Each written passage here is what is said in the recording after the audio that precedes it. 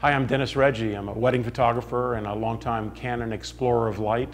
I've had the wonderful opportunity to be testing the brand new EOS 5D Mark IV, and it's quite a beast. I'm happy to share some of my insights and experiences with it. I'm hoping you'll enjoy the information that you're about to see. Good. I love that. Good. Good. Beautiful. And you're looking outside, it's great too. In this situation, we have beautiful Adair, dressed as a bride today. Thank her very much for that. But I thought with all the whiteness and this beauty of the entrance to Parrish's studio, would it not be kind of cool to give the airiness and the lightness? So here, oddly, I must keep it in AWB. I thought the one we liked for this moment is to go with the regular AWB, not the one with the W at the end of it, because we want to have that little bit of warmth. But also I'm going to actually plus up the exposure by 2 full stops. I don't want the camera to expose for all the white around her. I want to brighten up her face and almost make it more, I guess, ethereal. She's almost an angel who's just here on earth temporarily in all this cloud of beautiful white. So how are we going to do it? Well, you know I love wide open or close to it. So here I've changed the lenses to the brand new 16-35 2.8. This is the 3rd generation of this lens. I'm going to use it. I'm going to dial in I'll do 2.8 wide open on this one. But I'm going to do the +2 so that I get a nice, you'll see, I'll show you in a second. So again, Adair, you're just looking outside. I'm at 2.8, I'm in AV, aperture value, and I'm in AWB, the regular one. You're looking outside, beautiful. I'm going to just, yeah, look at that. I might use my finger to, I'm using my finger right there to lock the exposure. Look outside, darling. Yeah, I love that, right there. Good, good, good, excellent. Notice that I squatted down. Why am I squatting down?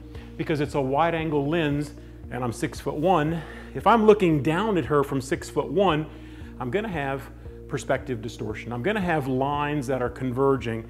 So to make myself, well, about, waist or a little bit higher than waist level, I'm going to squat down simply because it's a wide angle lens and I want the camera to be as flat as possible, not looking downward. And I'm going to end up with a look that's that. Well, as you look at it, I'm clearly overexposed on the background, but that's fine because she now has a lovely illumination. There is some warm light on her coming from the lighting that's above her.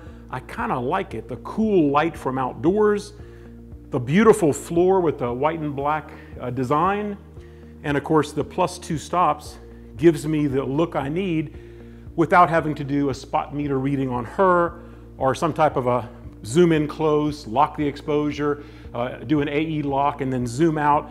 I'm not doing any of that. I'm just saying, you know what? I've done it long enough.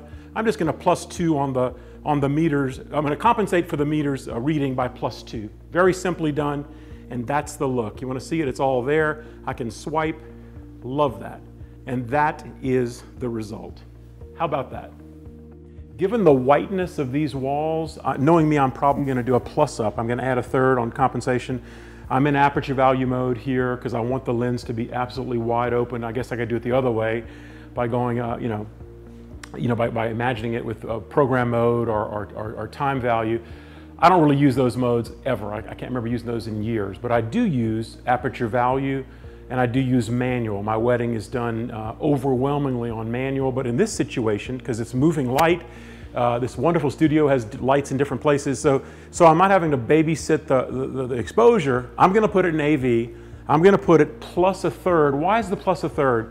Because she's in white, she's surrounded by white, and meters are not balanced for white. They're balanced for 18% gray, as we know, so that means I need to tell the system that this is supposed to be white. And how do I do that? Aperture value, dial in this case, wide open. I'm f4 on this beautiful razor sharp 24-105. That's a new lens from Canon just now being released. f4, I'm shooting the puppy at f4, +1/3 to compensate for the white. Give her a nice bright white face. She comes out again, let's do it. By the way, ISO, I'm gonna take it back up to about 1600 here, because right there, oh wow, she's just great. Yeah, beautiful, beautiful, and right there. I'm not gonna talk to her really, now this is not really a wedding, so it's a little bit different, but yeah, good, good. Very, very nice, but we're getting nice shots. This is all available. That's what I'm getting. Really, really pretty. The exposure's where it should be. I can even have it give me the histo, and the histo is right smack on the money. She would have been a little dull in the facial lighting had I not compensated. So that extra 1/3 brightens her up, to offset for the whiteness of the walls. She's dressed in white. If she was in black and the surrounding walls were very dark green, dark red, some darker color, I could actually do a minus compensation. I'd actually take away a third because the system's going to try to overexpose. The system is going to try to overexpose to make those dark areas 18% gray. The short of it is, if it's white, we add exposure. If it's black, we minus exposure so that the meter has a chance of getting it perfect as it's done there. One of the great new features I love on this, and I'm so glad they did this, I can now swipe. If I want to say, gosh, are her eyes sharp, I can actually pinch. So it's got pinch and swipe for the first time in a Canon product. I love that.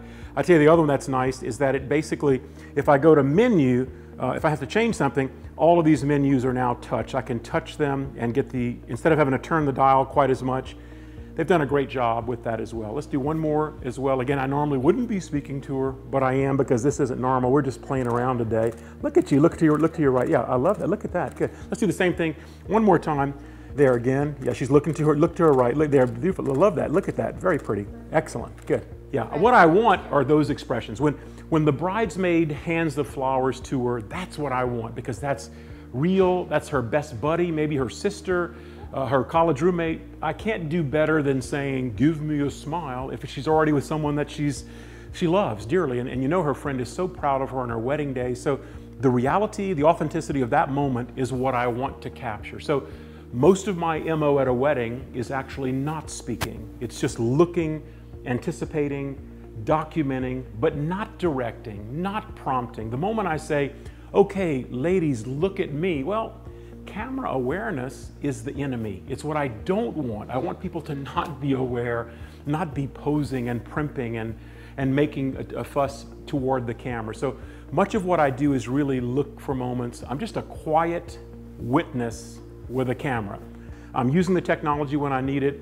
This is an available light situation. Later on at the wedding reception, no, I'm probably going to be in manual because it's a darker room, it's a little trickier. I'm going to tell the camera specifically, not only ISO, which I always tell it, but I'm going to tell it aperture and I'm going to tell it shutter speed because those things are going to allow me to work. And knowing me at the reception, I'm going to obviously have flash for much of it, for better or worse, but I'm going to do one other thing. I'm going to add a CTO, which stands for color temperature orange, a color filtration that matches the ambient space. That's not appropriate for today because it's daylight, but if we were using tungsten lighting, it would be. But at a wedding reception, my flash is going to, again, not be pointed at the subject. It's going to be pointed toward a wall at a distance, and we're going to add that cap, and I'll show you that in just a minute, to give it the color treatment that I want. Flash inherently is 5,500 degrees. We know that. That's electronic flash.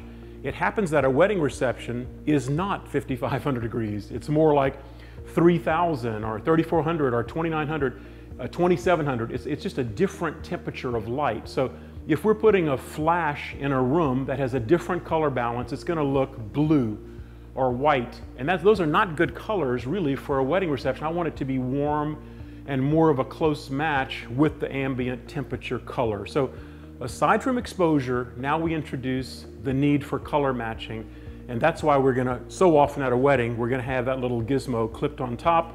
Stay tuned, we'll show you that in just a minute. We see that there is a tungsten light in Parrish's great studio, but it is MR16, just a typical, it's probably running at, I'm gonna guess, it's somewhere in the high 2,000 degrees. In other words, it's got a yellowish cast to it is what we're saying. So the question is, when I photograph her, and if I'm going to use a flash, do I want to use a flash that is the normal default flash? This is the brand new 600EX2, which I love. I've got a couple of options here. First off, we'll do a flash first, then we'll go to ambient next. But with flash, I could do it and throw, if you will, or in this case, bounce light off of a nearby wall that's maybe 15 feet away. I can bounce 5,500 degree light on her, but I know for a fact that the orangey yellow tinge of the light behind her will continue to be that. In fact, it'll actually accentuate it because we're now creating a contrast. We're putting 5,500 degrees on her face, and the background is 3,200 or maybe 2,800 degrees, 2,700 degrees Kelvin. So it means that the background's gonna have yellow. Does that really bother us or not? Well, what's nice as a professional photographer is that we have that control. So let's do one shot of a dare done with regular flash, 5500. Look, that's it. Oh, beautiful. Come forward to your friend over there. That's it right there. Good, done, thank you. And then the other option would be, now watch here. We talked about it earlier, now I've got it in my hand. What if we just simply attach this nice device, and I've got it backwards. What if we attach this nice, and it clips right on. That's a new thing, a new design for the 600 EX2. This is what we're gonna call it a CTO. Canon doesn't quite call it that, but in essence, it's a full correction to bring it to 3200. Nice.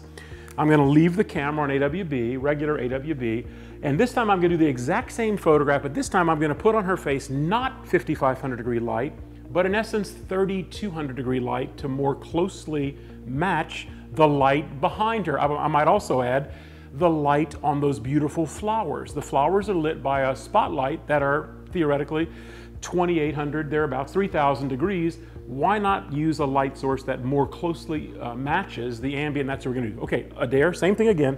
Look to your right, I'm gonna come closer into there. Oh, real pretty, good. Again, look, that's it. Excellent, beautiful, look at that, excellent. So what I end up with are really some lovely, lovely photos, but here there is no tinge of color behind her. We've now negated it by, of all things, putting a colored filter on our flash, and of course, there is the difference. We can do it with the warmth behind her, or we can do it without. Now we've got the ability very, very simply, I love that. Now if that's not enough, we now have not one, but two AWB selections. Yes, you can actually select whether you want a warmer version of it or whether you want one that intends to negate all of the tungsten-y look and give you white. That's called AWBW, meaning biased toward giving you a real pure white. Well, wedding dresses are in the white zone. You know, you would think it might give you one way or the other, but the truth of it is, we've learned that it depends on the setting. Is it at this reception hall? Is it at this time of day? Are they using gelled lighting? Is it true tungsten? Is there some daylight coming through the windows? Also, what color is the dress?